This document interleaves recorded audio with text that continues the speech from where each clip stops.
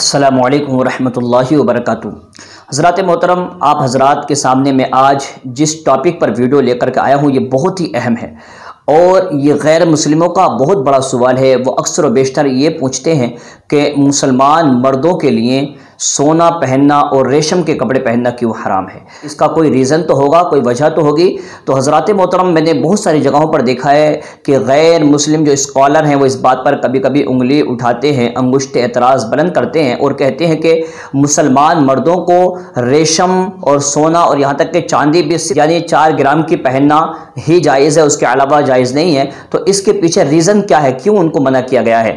तो आइए मैं इसके ताल्लुक़ से आपके सामने बात करूँगा इंशाअल्लाह। अगर आपको ये वीडियो अच्छा लगे तो आप इसको आगे ज़रूर शेयर करें ताकि उन गैर मुस्लिमों के मुंह बंद हो जाए जो इस्लाम पर हमेशा उंगलियां उठाते रहते हैं।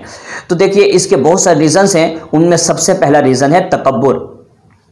तकब्बुर मतलब घमंड। और याद रखें, तकब्बुर और घमंड अल्लाह ताला को बिल्कुल भी पसंद नहीं है।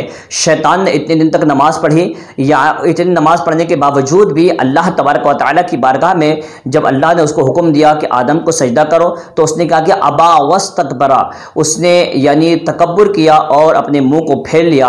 अल्लाह ताला फरमाता है वकान मिनल काफिरीन, और वो काफिरों में से हो गया। तो पता चला कि वो नमाज का मुनकिर नहीं था, लेकिन उसने तकब्बुर किया, घमंड किया, तो अल्लाह ताला ने उसको हमेशा के लिए कुफ्फार के लिस्ट में डाल दिया और वो काफिरों का सरदार बन गया।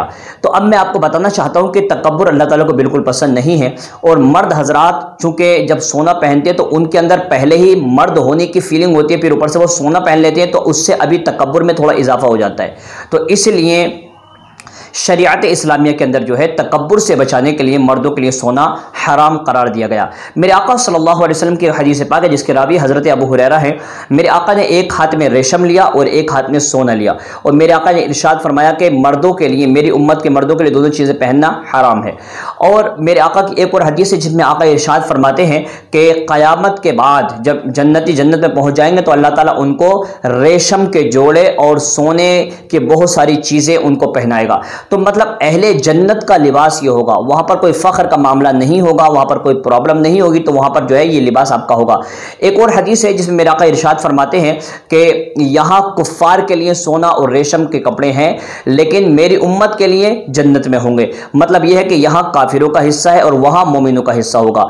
तो हजरात मोहतरम, इस वजह से जो है सोना पहनने को मना किया गया, एक रीजन। और दूसरा रीजन क्या है, जो सबसे बड़ा रीजन है कि और जो सोना है वो अल्लाह ताला ने औरतों के लिए पैदा किया। चूँकि औरतें जब यानी मेकअप करती हैं, सजती हैं, संवरती हैं और उसके ऊपर से वो थोड़ी बहुत जीनत कर लेती हैं सोने चांदी के ज़रिए से, तो उनकी खूबसूरती में 4 चांद लग जाते हैं।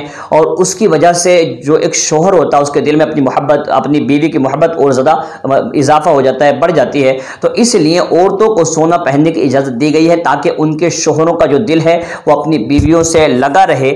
इसलिए उनको तो इस बात की इजाज़त है, लेकिन मर्दों को इस बात की इजाज़त कतई तौर पर नहीं है। ये रीज़न्स है। और इसके अलावा ये है कि पहले ज़माने में चूँकि जो बादशाह हुआ करते थे वो सोने के कंगन पहना करते थे और गलों में बड़ी बड़ी जो है सोने की यानी चेन वगैरह डाला करते थे और बहुत तरीके से वो लोग सोना यूज़ करते थे।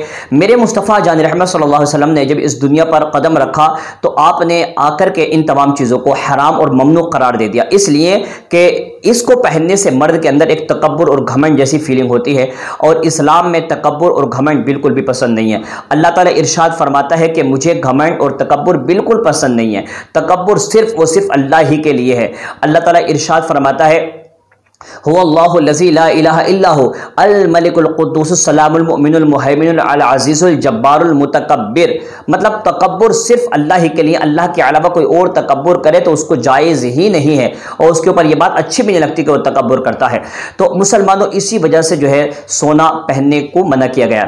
और मैं आपको एक बात बताऊँ, सबसे आखिरी और सबसे इम्पोर्टेंट चीज़ ये है कि सोना पहनने से इंसान के अंदर निस्वानियत यानी औरत जैसी फीलिंग ज़्यादा आने लगती है, उसकी मर्दानगी में कमी होना शुरू हो जाती है और उसके अंदर कहीं ना कहीं औरत जैसा बिहेवियर होना शुरू हो जाता है। इसलिए जो है मर्दों को सोने से अलग रखा गया है और उनको बताया गया कि अगर तुम सोना पहनोगे तो तुम्हारे अंदर जो है औरतों की, अगर आपको इस बात का अंदाज़ा करना तो आप देख लें, जो ज़्यादातर सोना पहनने के आदी हैं आप देखें उनके अंदर कहीं ना कहीं निस्वानियत और औरत जैसी चालें और औरत जैसी हरकतें आपको नज़र आ जाएंगी। तो बहरहाल इन तमाम तमाम चीज़ों की वजह से ये मर्द की मर्दानगी के खिलाफ था, इसलिए जो है सोने को हमेशा हमेशा के लिए हराम करार दिया गया। बस यानी अंगूठी एक जायज़ है चांदी की, उसके अलावा मर्द के लिए न रेशम का कपड़ा जायज़ है और ना ही उसके लिए सोने की अंगूठियाँ, न सोने की चेन, न ब्रेसलेट, कुछ भी जायज़ नहीं है, बस एक अंगूठी जायज़। तो लिहाजा आप तमाम को बता दें कि इतने सारे रीजंस के चलते इस्लाम ने इसी वजह से सोना मर्द के लिए हराम कर दिया है। तो आप इसको आगे पहुंचाएं ताकि गैर मुस्लिम के मुंह बंद हो जाएं। अगले वीडियो फिर मिलेंगे, तब तक के लिए अल्लाह हाफिज़। अस्सलामु अलैकुम वरहमतुल्लाहि वबरकातुहू।